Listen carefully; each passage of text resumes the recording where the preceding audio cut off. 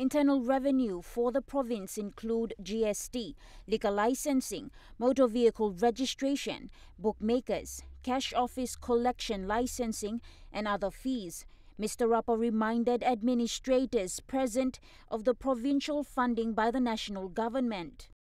Provincial government aiming to give me big development budget law, development province and you must have a lot.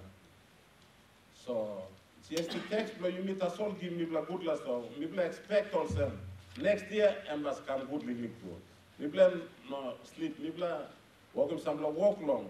Tax side you must improve, but so far you make a really improve.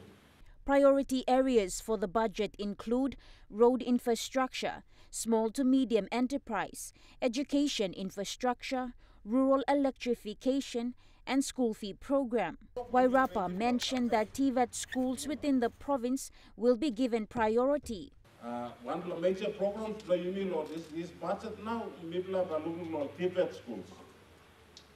People got 7 TVET schools to finish the province, but people have got another additional, maybe 4 or 3 or something, TVET schools, building.